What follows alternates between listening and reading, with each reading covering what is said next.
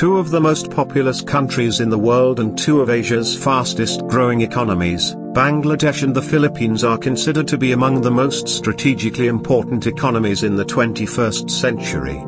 In a research paper of a notable economist, both countries were classified as among the next 11 emerging frontier markets.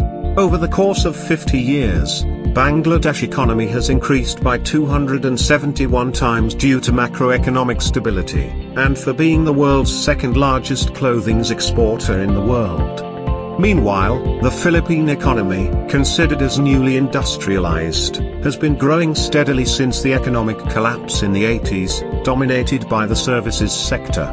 In addition, Filipinos who work overseas contribute significantly to the economy. Despite the uncertainty created by COVID-19, the experts' outlook for both countries' economy is positive.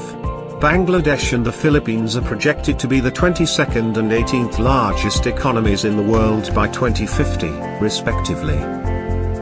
Let's compare the two countries using various economic indicators, finances and infrastructure.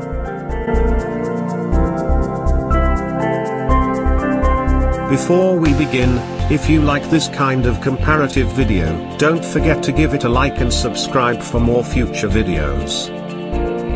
So, let's begin.